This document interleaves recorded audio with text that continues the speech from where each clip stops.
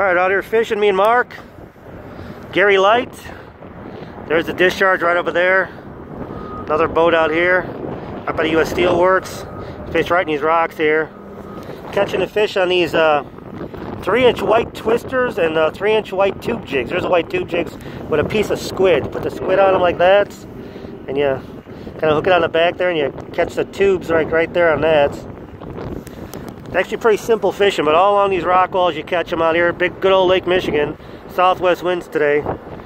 It's going to be a little choppy on the way back, but we'll make it. But it's a nice day today.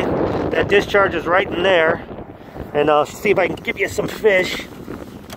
There's some fish in the live well. Bunch of coho salmon still moving around. There's a nice one. I caught a big brown. I let him go. But there's some nice fish. You can see them swimming around in there. A big salmon. They're pretty good sized ones. And I caught a big brown this morning and let them go. But overall, not good fishing today. We're catching a bunch. So, all right, take it easy. Bye-bye.